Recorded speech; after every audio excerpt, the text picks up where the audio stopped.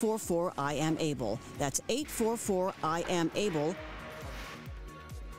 October is National Disability Employment Awareness Month, and there is an organization called Pride Industries that's connecting folks with disabilities with companies who want to hire them.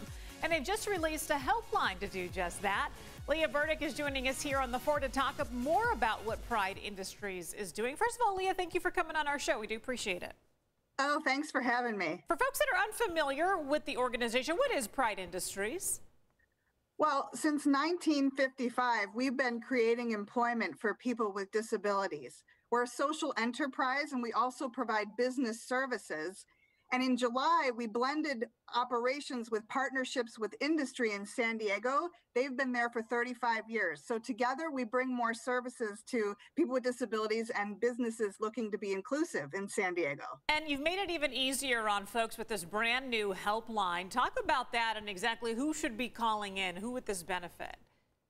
Yes, this is a unique helpline. No other one like it exists in the country.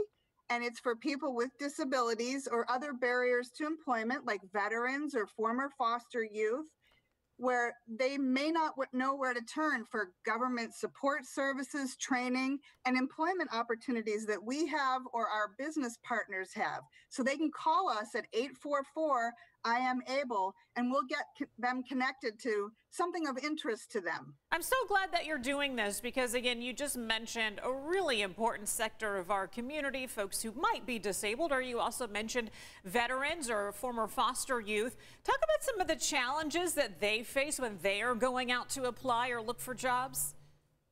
Well, just in general bias, it's not really part of a normal hiring process to include people with disabilities, and we want to change that here at Pride. But there's also the false notion that they are more accident prone, they cost a lot to accommodate, they're unreliable, and that's simply not true. Our own employees have fewer workplace incidents than the national average. The average accommodation costs $0, and they have very high retention and even productivity rates. You mentioned some of the local companies that you've partnered up with here in San Diego. Can you give us a couple of names who are hiring people through the Pride Industries? Absolutely. We do work for Naval Base San Diego, the Zoo, SeaWorld, Pfizer, Qualcomm, and the county, among many others. Among many others, and I bet that list is long. Okay, so step number one, is that get your resume in order and then call I am able, or what would you prefer folks do first? Oh, no, we will help you. We provide employment services, so we can help you with even internships, job preparation, interview prep, and placing you, in front of companies and ourselves that are very friendly to hiring people with disabilities. This is great. Now, if another company may be listening to this interview right now and said, I'd like to be a part of Pride Industries, maybe my company can benefit from hiring some people here in the county, how do they reach out to you? What's the best way?